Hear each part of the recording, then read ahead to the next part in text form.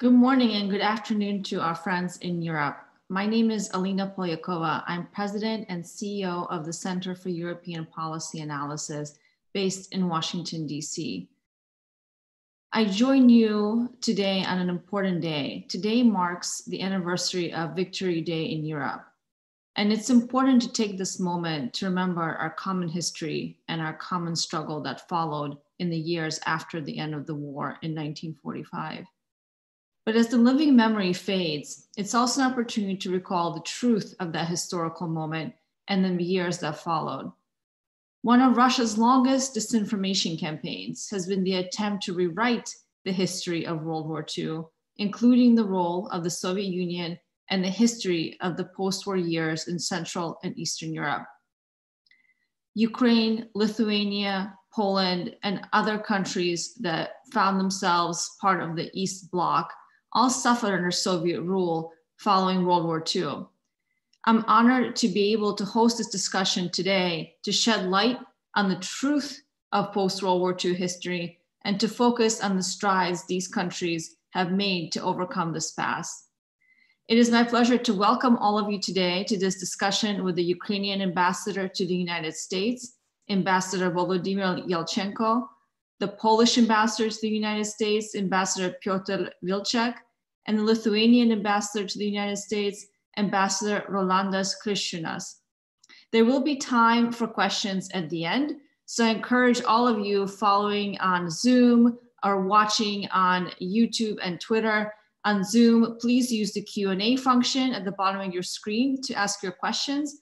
If you're following along on Twitter at SIPA or on YouTube, please tweet at us at our SIPA handle at SIPA, and we'll try to pull in your questions as much as we can as well. So now without further ado, let me open by welcoming Ambassadors Yelchenko, Wilczek, and Kriščiūnas. Thank you so much for taking the time to join us.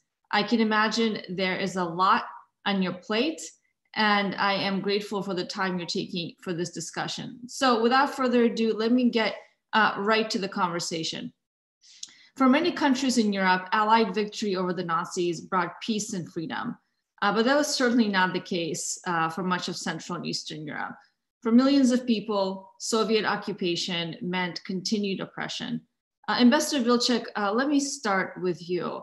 In Poland, the Soviet Union did not immediately dispense with at least the outward forms of self-determination. But this obviously didn't last very long.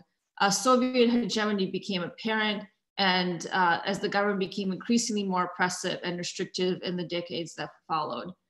Ambassador Wilczek, can you briefly comment on the Polish experience in the immediate aftermath of the Second World War?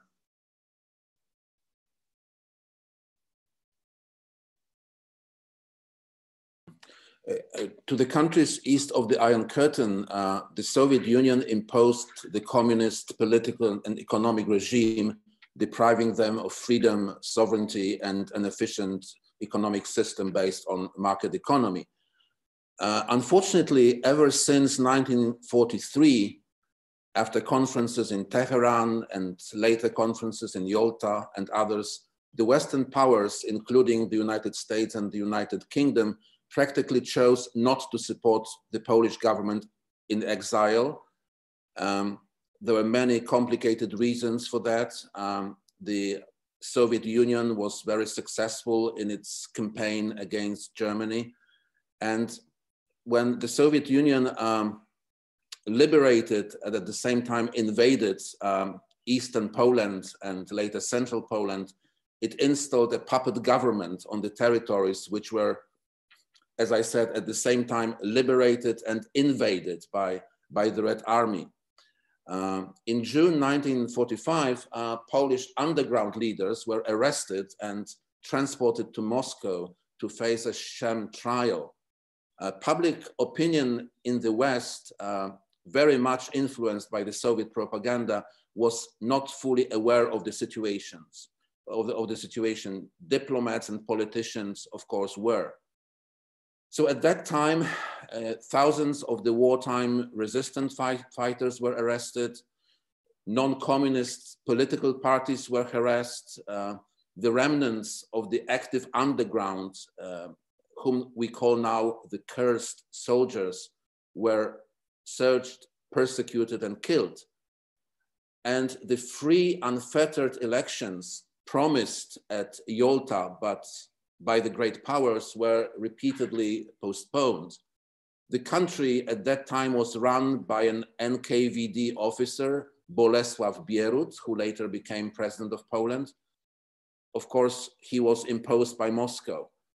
A rigged referendum held in June 1946 to test the communist popularity among the general population was followed by elections that were finally held in January 1947. They were so fraudulent that even the US ambassador in Warsaw promptly resigned in protest and left Warsaw. As we all know, Poland wasn't allowed to receive aid as part of the Marshall Plan. The Soviet Union condemned the plan as a capitalist ruse.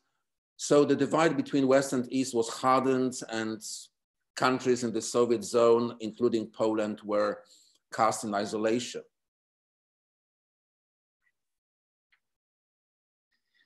Thank you, Ambassador. Ambassador Kriščiūnas, let me take it over to you. As many will remember, of course, the Baltic states, including Lithuania, became an official part of the Soviet Union, unlike Poland, which led to a very different experience, to say the least. The United States certainly never recognized the Soviet occupation of Lithuania, Estonia, and Latvia.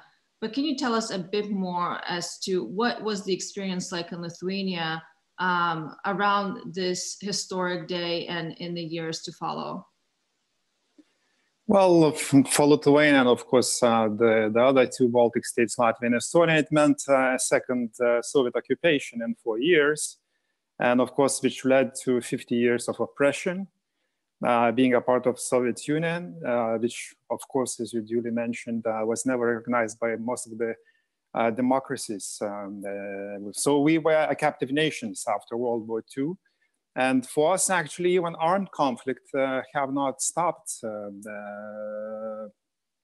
on May 8th, because the resistance, armed resistance in the Lithuanian forests, waging the partisan war against the Soviet occupation, actually continued for more than 10 years. So it went well into 50s, when it was finally crushed by Soviets, and the last people were imprisoned and killed, actually executed in there. So it meant also, if to look at the map, at the numbers, it meant that all in all, Lithuania lost around 300,000 people to Soviet oppression. Some were killed on the spot, some were sent to Siberia, some were imprisoned in gulags. In most of the cases, it meant death. And then, of course, those figures are staggering. And tens of thousands were losing their lives in fighting the Soviet occupation in forests. And of course, the resistance was crushed, but it never stopped. It just changed the form. So if it was after World War II and it was armed, then it became peaceful, which always was there. So it was never stopped, and it continued for all those 50 years of occupation. Thank you, Ambassador. I think I'd like to come back to you point to, and then Ambassador Vilcek noted in his opening comments, is the continued resistance movements that we saw across all the occupied countries of the Soviet Union and the so-called Eastern Bloc, and how all of these resistance movements remained active despite the incredible oppression that was the consequence of keeping these resistance movements alive, how citizens supported these resistance movements over time, and how in the end, this kind of culture of resistance to oppression, to Soviet occupation, led to this euphoric moment of freedom in 1989 and following with the fall of the Soviet Union. But let me put a pin in that and table it for a second. I want to move over to you, Ambassador Yelchenko. Perhaps the past doesn't feel as much like the past in Ukraine today, of course, with Russian occupation of Ukraine's Crimea and Russia's continued war in Ukraine's east and the Donbass, where more than 13,000 Ukrainians have perished. But I want to ask you to speak about the historical moment. Ukraine, country that was the largest after Russia in the former Soviet Union, closest to Russia geographically, perhaps linguistically as well. But what was the experience like for Ukraine specifically after the defeat of the Nazis in 1945? Thank you for the question. I would like to start by saying that, in fact, the territory of Ukraine was repeatedly ravaged by the whirlwind of the war, the Second World War, since September 1939. As the military front in Europe rolled twice over our territory, even conservative estimates put the number of my perished compatriots to 8.5 million people. And half of industrial potential of Ukraine was totally destroyed. Over 7 million of Ukrainians fought in the Second World War in 7 armies, in particular in the Polish, French, British, Canadian, and the US armed forces. Ukrainian generals and marshals commanded the forces on more than a half of the Soviet fronts. A quarter of those mobilized to the Red Army were Ukrainians. But coming deeper into history, I would also say that for Ukrainians, the desire for freedom and sovereignty was always a decisive value. 100th anniversary of the Ukrainian Revolution of 1917-1918 marked the restoration of the Ukrainian statehood with all its contemporary attributes, parliament, government, state symbol, and others. Ukrainians fought in the Second World War, which left no Ukrainian family unaffected. But we also faced the horrors of the Stalinism, just to name the deportation of the Crimean Tatars, for example, in 1944. Unfortunately, the end of the war didn't bring freedom to my country. State terror, deportations, and persecutions were reinforced by the Soviet consistent policy to deprive Ukrainians of our statehood and sovereignty. But after the end of the war, Ukraine continued its fight for independence and autonomy. For example, as we know, Ukraine was among UN founding states of 51 nations. And the delegation of Ukraine took active part in the founding conference in San Francisco and made a valuable contribution to the development of the UN Charter. And this, let me say, silent fight continued until the end of 1991, until the referendum for Ukraine's independence. And finally, Ukraine has become an independent country. Thank you, Ambassador. Let me just stay with you for another moment, if I may. You know, it's interesting that while most of the world sees May 8th and celebrates May 8th as, you know, victory in Europe Day, what you and your colleagues have obviously point out is that while victory, Allied victory, brought freedom to so many countries in Europe, it certainly didn't bring that freedom to countries like Ukraine, Poland, and Lithuania. Yet Russia today is celebrating what is May 9th, while the rest of the world celebrates today as the official day of victory. Russia celebrates it tomorrow on May 9th. Ambassador Yelchenko, can you explain what is the significance of this difference, and how does it reflect on the Russian view of World War II in what is referred to in Russia as the Great Patriotic War? Well, of course, the difference is very significant. From the very beginning, the introduction of different dates for celebrating the end of the Second World War, by that time leader Stalin, was aimed at the creation of its own myth of victory and also opposing itself to the democratic states. What is interesting and important to note is that the role of the Western allies was totally depreciated. One good example, the volume of military help under the Lend-Lease program that were seriously diminished in the former Soviet Union, and it continues until this day. The creeping rehabilitation of Stalin, a military criminal who killed millions of Ukrainians, Russians, and people of other nationalities, reinforced slogan of a great patriotic war, pursues the goal to ingrain an illusory sense of national and state greatness and the restoration of the Russian Empire. Just days ago in occupied Sevastopol in Crimea, the occupation authorities installed a huge banner with portraits of Stalin and Putin and the insignia for Putin, for Stalin. Any comment? Yeah, thank you for bringing up this desire to rehabilitate one of the, if not the greatest dictator the world has ever seen, who of course was Stalin, who murdered millions of his own people during the Soviet period and the period of Great Terror, even before the war began, World War II began.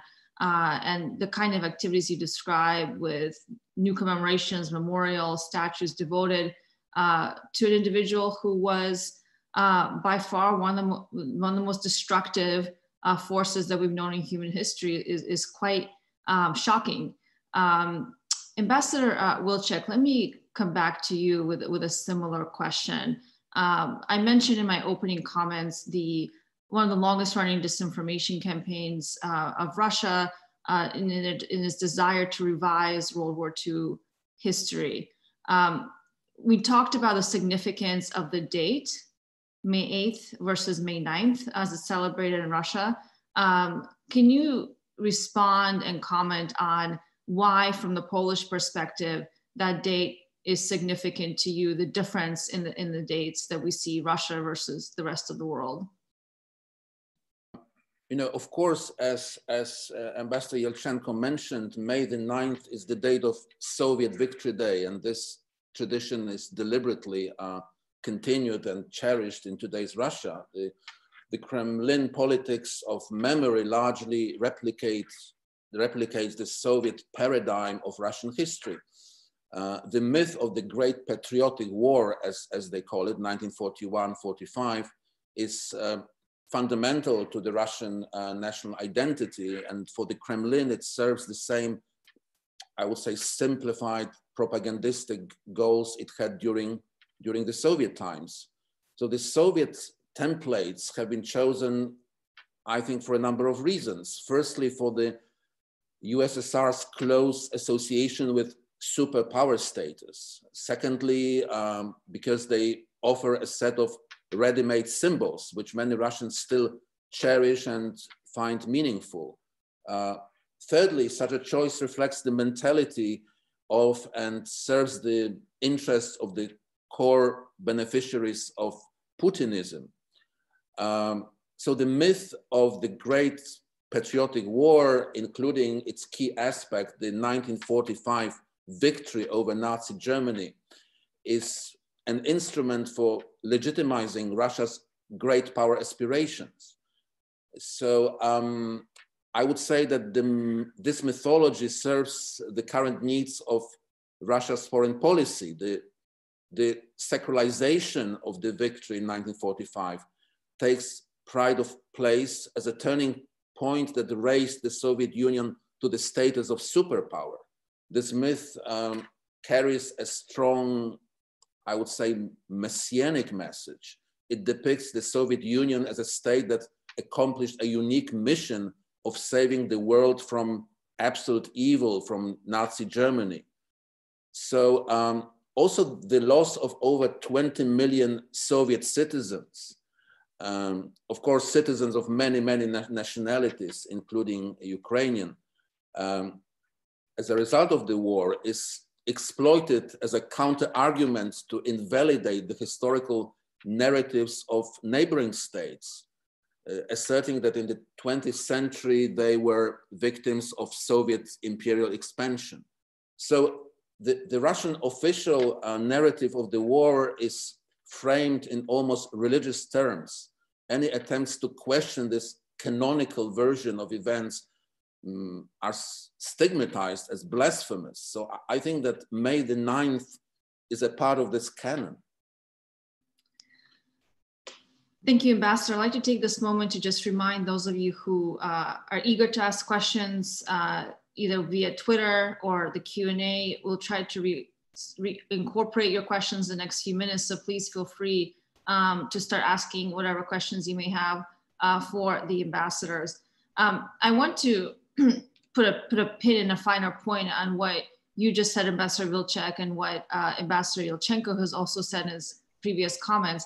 And that's this rhetorical trick, if you will, that we now often see in Russian media narratives. And we've seen this for quite some time, and also in official statements by some Russian government officials, that it was Russia who lost 20 million lives in World War II, in a way, in a strange way, taking the credit of victimhood, or bearing the mantle of victimhood, when of course, as Ambassador Yelchenko pointed out as well, a large number of those who lost their lives in the war as part of the Red Army front on Nazi Germany were Ukrainians as well, and Belarusians and citizens of other countries that now are not being given the kind of credit, certainly not in the Russian narrative, that they deserve for those quite significant losses.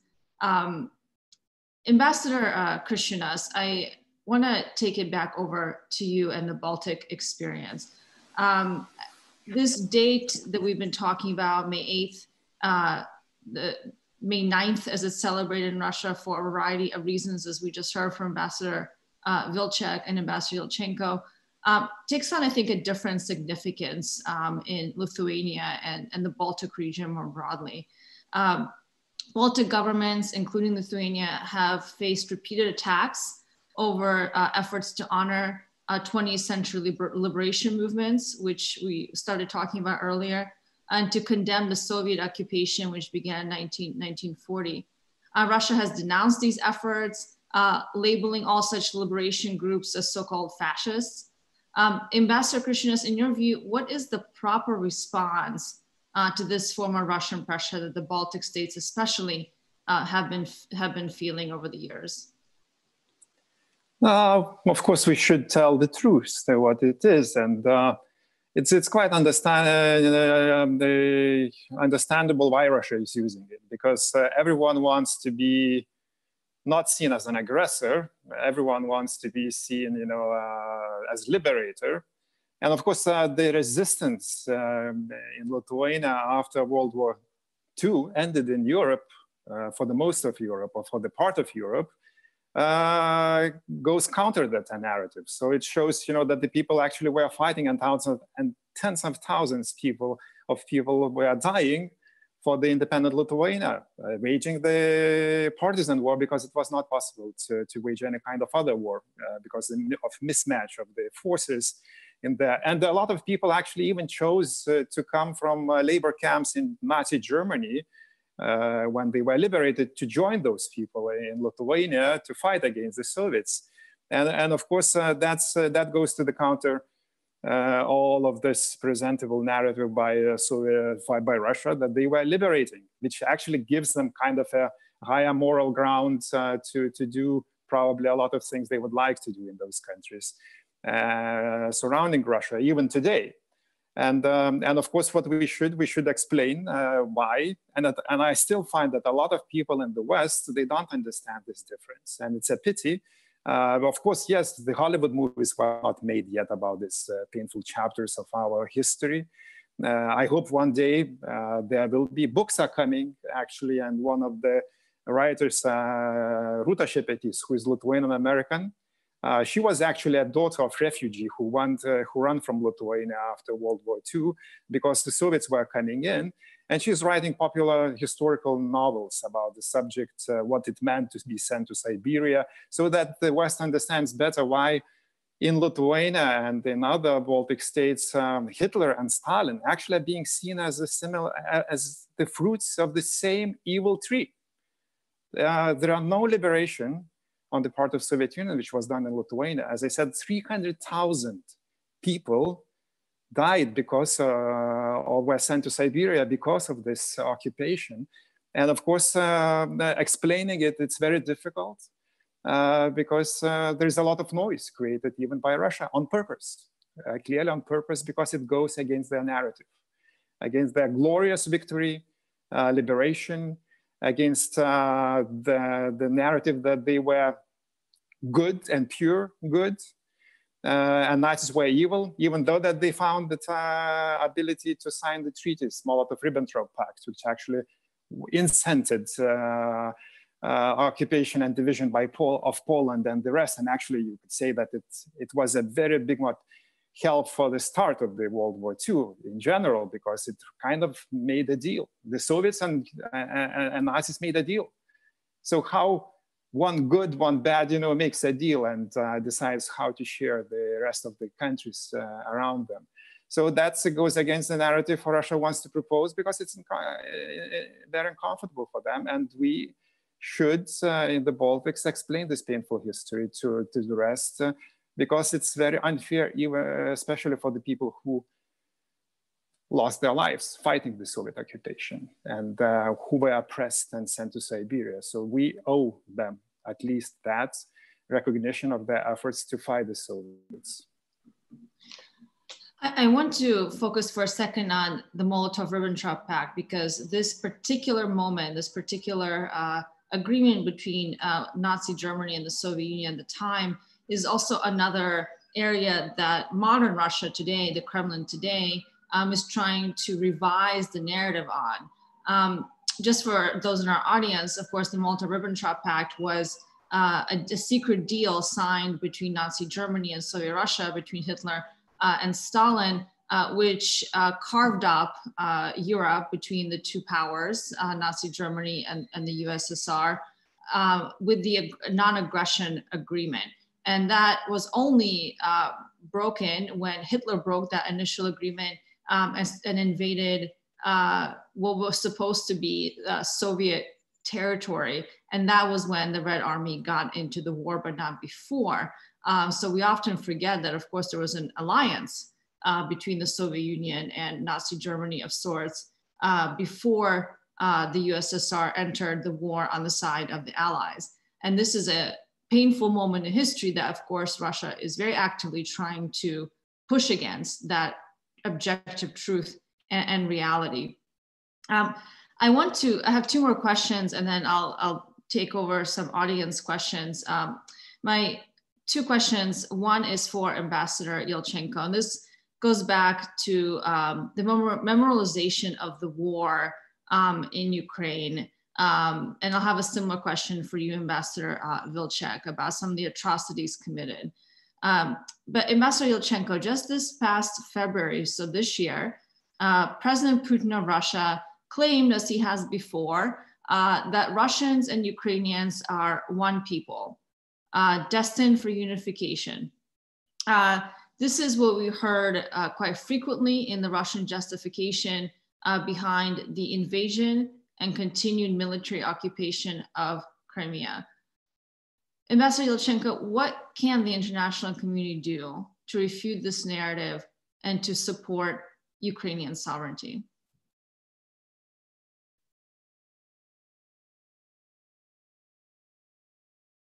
Yeah, let me go back for a second, beginning of our conversation, and recall that in fact, this narrative by Putin, the narrative he adores actually, about one people, perfectly fits to another narrative about 20 or more million of victims of Russia in the Second World War, which means that they don't really make any difference, any separation between Russians, Ukrainians, and other nations of the former Soviet Union.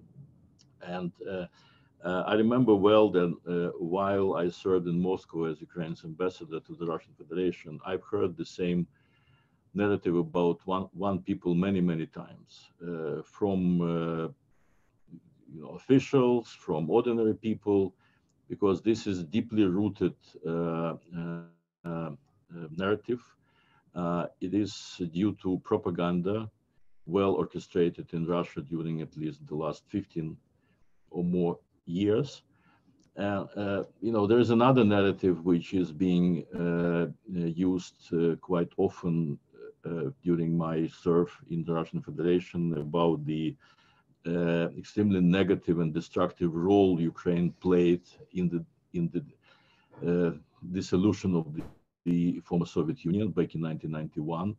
They never blamed Belarusians or Kazakhs or Georgians or Lithuanians. They were used to blame, to put a finger on Ukraine, because they say, look, Ukraine was the second biggest, second largest, second most powerful part of the former Soviet Union, and this is because of you, because of your negative attitude to the Soviet Union. The Soviet Union collapsed, and I think they will continue to use this narrative unless it is met with at least more active opposition in the West, in the neighboring countries, because it looks like if it is totally clear, at least for the most of Eastern Europeans who are closer to Russia, closer to history, know better the history, this fact is more or less overlooked in the more Western countries, in more distant countries. We need to say more about the real facts, about the history of Ukraine, about the fact that Ukraine as a state appeared on the map at least 5 or even 700 years before Russia ever started to exist. About the fact, and my dear colleague Piotr would agree with me that, for example, Ukrainian language is much closer to Polish or to actually any other Eastern European language or regional language than to Russia. Although the Russians would immediately react to that, for example, saying that, look, well, there is no difference between Ukrainian and Russian. But if you talk to them in more detail, they would agree that, yes, for them, there's no difference because they think that every Ukrainian speaks Russians. But you can hardly find the Russian or a Russian, speaking perfectly Ukrainian, simply because we studied Russian language in schools, and they never did the same. And even today, in spite of all you hear about the suppression of of Russian language in Ukraine, there are, dozens, if not hundreds, of Russian schools in Ukraine, but you can hardly find more than 1 or 2 very small institutions in the territory of the Russian Federation where you can study Ukrainian. Thank you, Ambassador, for clarifying that. I have a similar question for you, Ambassador Vilcek. Russia has also recently attempted to revise the true history of the 1940 Katyn massacre. This was a horrendous event where 22,000 Polish military officers and civilians were killed by the NKVD, the early Soviet security services. A sign at the memorial entrance now reads, "Here rest over 8,000 Soviet and over 4,000 Polish citizens," which is an attempt to show that more Soviets died there and were killed there than Poles. Ambassador Vilcek, what steps is your government taking to preserve the truth of Katyn specifically, and what must the international community do to resist this kind of historical revisionism? Katyn is a symbol of the criminal policy of the Soviet system against the Polish nation. The Soviets attempted to hide the truth of the massacre for many years, and it took the Soviet Union nearly 50 years to admit to this crime. finally, in 1990, President Gorbachev officially admitted for the first time that the crime was committed by the NKVD. The political atmosphere started, unfortunately, to change during the President Putin's era. Now, Putin's actions and words often go against the joint work of Polish and Russian historians and experts, and the achievements of his predecessors, Gorbachev and Yeltsin, who, despite the difficult past relations between our nations, tried to seek the path of truth and reconciliation in Polish-Russian relations. So although the Russian public has become better informed about the Katyn massacre after a memorial was opened on the scene of the massacre, a semi-official Russian historical discourse is now rehashing the falsified Stalinist version of the event, suggesting that the Poles were massacred by the Germans. This was obviously the Stalinist propaganda.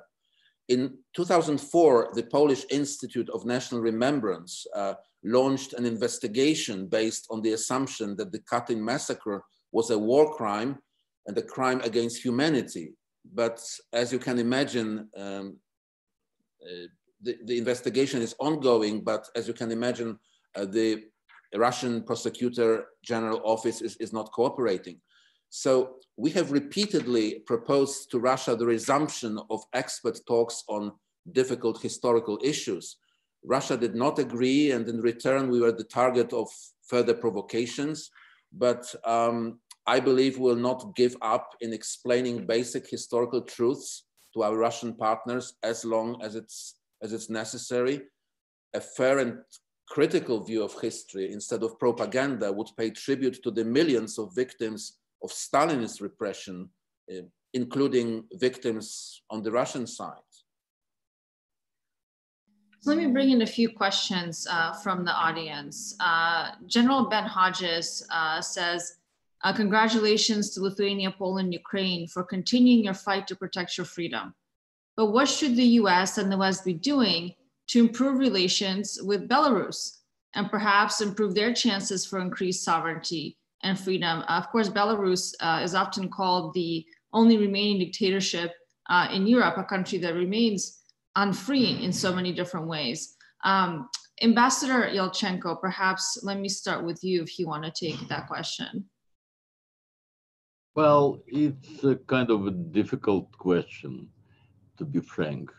I think the best way is probably to engage more with Belarus, to separate in a way the feelings and the opinions of the ordinary Belarusians and especially the young people about what is happening in and around their country and the formal position of the government of Belarus.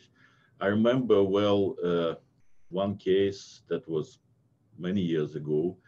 I was sitting in Kiev airport waiting for my flight, and there was a group of young Belarusians also waiting for the flight to some country, and they were just talking to each other, and unintentionally I've heard the conversation, and most of it was that, like, look, we're sitting in Kiev, in Ukrainian airport.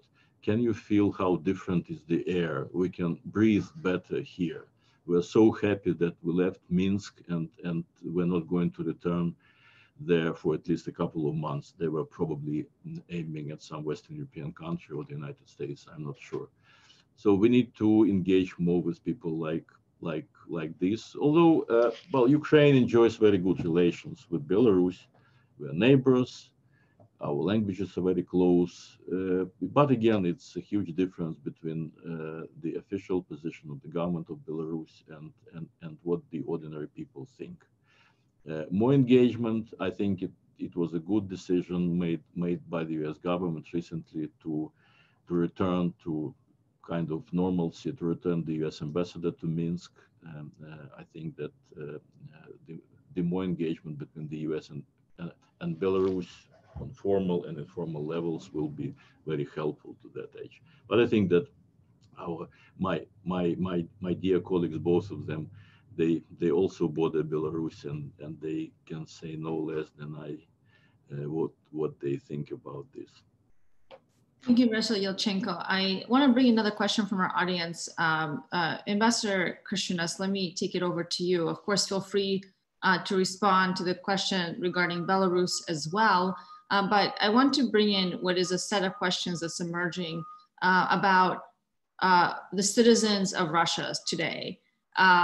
Given that Russians living in Russia now tend to be the #1 target of their own government's disinformation and propaganda. So Maria Snigovaya asks, the role of World War II for the Putin regime for its own legitimacy is enormous. In some ways, is the founding myth of the modern Russian state, and in part explains anti-Western hostility by Russia today. So how do we create an alternative but still attractive vision of World War II history for the Russian population, perhaps when Putin is gone? Ambassador Krishinas, let me start with you. Thank you. It's a very deep question. I would say we could actually spend an hour talking only about this, but I think what is important, because I think what Russia or Putin's regime does today, trying to distort the historical truth, actually leaves us without closure. So we will not have a closure on World War II, so it always will be present. And of course, and this closure is needed to Russia too. I understand why the narrative about the World War II and glory of the World War II and the great patriotic war is so important for Putin for a number of reasons. On one part, it clearly feeds into the narrative that the West is weak. So if not us, the Nazis probably ruled the world. So that gives an exclusive moral ground for the Russia. On the other side, it also goes to the narrative that democracy in general, you could look, is kind of a weak system because democratic countries were suffering and they would have been demolished by Nazis. So only the strong hand, they don't call it, we call it autocratic regime. They would call in Russia, in Kremlin, that it's a strong hand. Only leaders like Stalin could persevere and could win against Nazis, could mobilize everyone and so on. So that's why they are feeding this narrative. But it's dangerous for Russia itself because it means that, yeah, the distancing itself from the democracy, from the human rights, those are secondary. Those are not important. Another important hidden message, I would say, in this exclusive victory of the Great Patriotic War is that Russia's population is capable to huge sacrifice, tremendous, immense sacrifice. And actually this sacrifice leads to glory. So it would seem that, I don't know, maybe it also distracts attention and sends a message that we could sacrifice, but we have a high moral ground. We could keep a blind eye that there are some deficiencies of our daily lives in Russia today, because sacrifice is a part of glory. And we're capable to sacrifice, and we are still on the siege. The weak West is still somehow threatening Russia, which is contradictory narrative, as you would see. The weak West and still is a threat to Russia because it's democratic West. Democratic, and democracy is a threat to not Russia. Democracy is a threat to Putin's regime.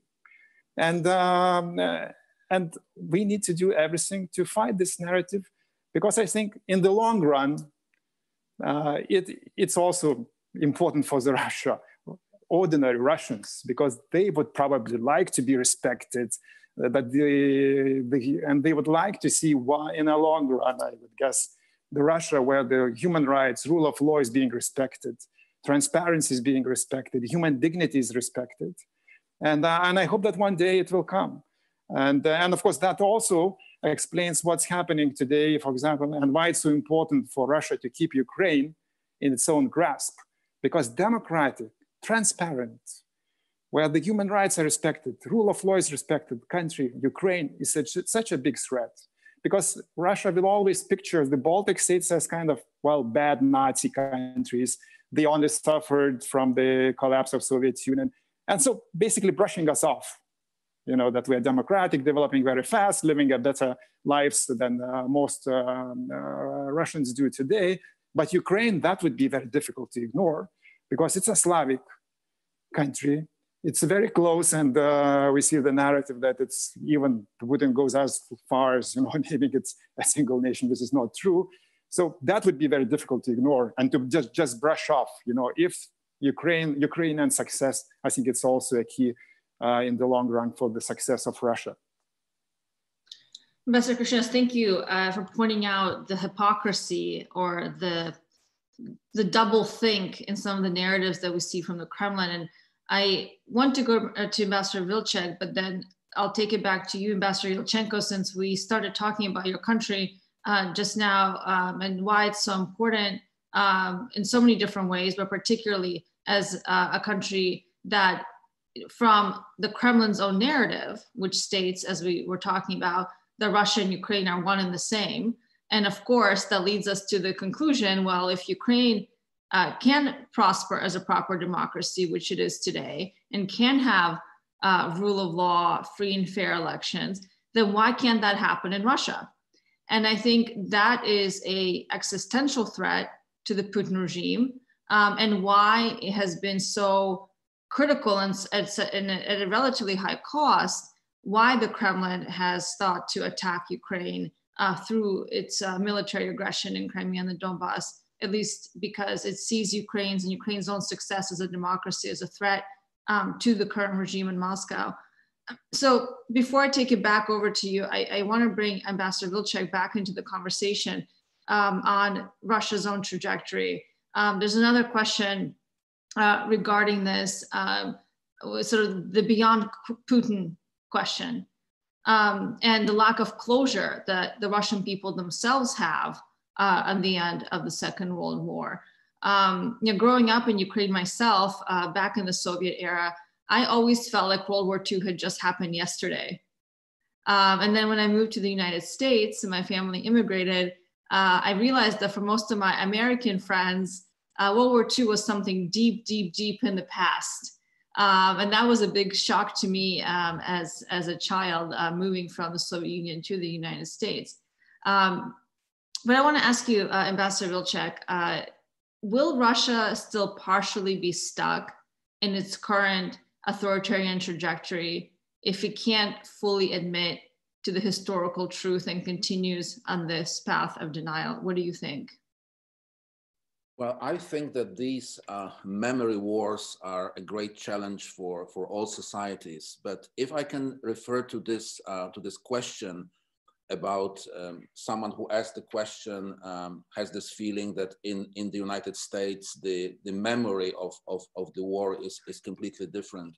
So what is interesting in Central Eastern Europe and Russia is that the Second World War, for so many reasons, is like, it's a crucial event, like a turning point in our histories. And this clash, this debate is about memory, is about how our nations remember the war. And it's very, very important. As I mentioned before, there was a group of Polish and Russian historians. They even published a few volumes about common history, about World War II. And it's very important to find, like Poland did with Germany. We published several textbooks on Polish-German history, on World War II history, in which both Polish and German historians were trying to present just the truth, just present the facts. So I am dreaming about this moment when Polish, Russian, and Ukrainian historians will be able to publish textbooks for high school students, for university students about World War II history, even emphasizing some differences in points of view, because every nation has a different point of view, and for unlike the United States, I believe, or in the United States, it's very different. The World War II memory is different because the war did not take place on this territory, but it did take place on Ukrainian, Russian, Polish territory. So my point is that we have this unfortunate moment of clashing narratives and memory wars. I hope that there will be a moment in 5 years, 10 years, maybe 15 years, when Russian, Ukrainian, and Polish and Lithuanian historians may be able to write a joint textbook as Germans and Poles did. Thank you, Ambassador Wilczek. Just for a second, let me stay with you because there's a question from the audience that's specific to Poland. And the question is, the Molotov-Ribbentrop Pact included significant territorial annexations of Polish territory and their incorporation into Lithuania, Belarus, and Ukraine. Is this an issue does this continue to be an issue in modern relations between Poland and those countries? It's not an issue now. It was, of course, an issue in 1940s. I've just read a very long memoir of one of my predecessors, Polish ambassador to Washington, Jan Ciechanowski, who in detail was describing all these dramatic conversations, negotiations he and the Polish government had with the Americans and the Russians in 1943-44, when half of the Polish territory, 13 million people, were supposed to be given to the Soviet Union, and for many, and this moment when also Western powers were pushing Poland to go into this compromise. So this change of borders in 1944-45, and the whole situation with moving to the West, with Poland getting former German territories, it was a very painful process in 1940s and 50s. But today, I think there are no real issues with Eastern European countries and with Germany about this post-war order. It just happened. Fortunately, countries like Poland, Lithuania, and Estonia and others are in the European Union. So the EU membership also changed a lot. And I don't think this is any longer an issue in Poland or in our neighboring countries. Thank you, Ambassadors. Just with a few minutes left in our time together, Ambassador Yelchenko, Ukraine has been mentioned by your colleagues, by everyone really in this conversation. And there's also a question from the audience. I want to give you an opportunity to respond to anything Ambassadors Wilczek or Kriščiūnas have said, and to consider the following question.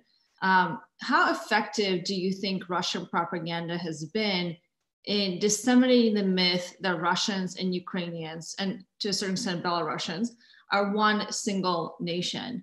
Have you seen perhaps Western politicians repeating this narrative and thereby legitimizing it? Or do you think it's de facto been ineffective?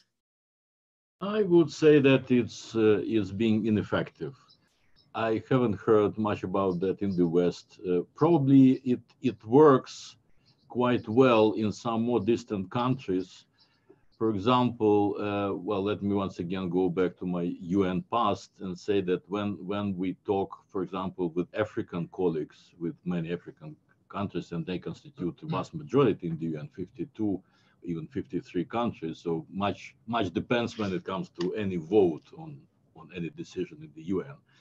And when we talk with them about the Russian aggression against Ukraine or Russian-Ukrainian conflict, they would always say that, look, we're far away from you, but we like the times when there was one powerful Soviet Union, and you should, sort out your problems between, two of you. We don't like that you are different. We like more when you were, one country. So this is the narrative which you hear in the UN from many, many Africans and some distant Asian countries or some islands in the Pacific. So, for them, this narrative may work, but it doesn't work really. In the West, people are, educated enough to make distinctions, to make a difference. I would also fully support what my Polish colleague has said about his dream about the joint textbook. I have the same dream, because actually we may have different opinions and views over the past, but we should not really have differences over the future. And the sooner we come to that point, the better. We can see right now during this, coronavirus times, how much the world is globalized and how much we're dependent on each other. And I think this is the time to think it over. Once again, coming back to the lessons of the Second World War. Yes, of course, we should honor the victims, be them, Russians, Ukrainians, Poles, Lithuanians, Americans, any other nation. But we should really make some more effort trying to fight the falsifications, the fake narratives, which do not bring our people closer to each other and which are not helpful in our striving to have more peace and prosperity in our countries. Thank you, Ambassador Yulchenko. I'm afraid with that we are running out of time. I want to end on this note of optimism that, of course, the positive narrative around World War II and the 75th anniversary that we celebrate today is the struggle and the victory that your countries, Ukraine, Lithuania, Poland, were able to achieve in the fall of the Berlin Wall in '89 and the dissolution of the Soviet Union that followed, that freed so many individuals, millions of people from Soviet aggression and occupation. And I think at these moments, these difficult moments that we're living through today, where we see authoritarianism on the rise across the world, certainly in Russia, China, and elsewhere, is a moment to remember that struggle was long and it was painful, but it led to an incredible moment of euphoria and freedom. And we see the consequences of that today in the transatlantic relationship and the strength of democratic values and principles as an appealing way to live for the majority of people across the world. So thank you so much, ambassadors, Ambassador Yulchenko, Ambassador Vilcek, Ambassador Kristianas, for joining for this conversation. Thank you those of you who tuned in from all over the world and gave us some excellent questions. I look forward to continue the discussion and thank you very, very much for this enlightening conversation today. Goodbye.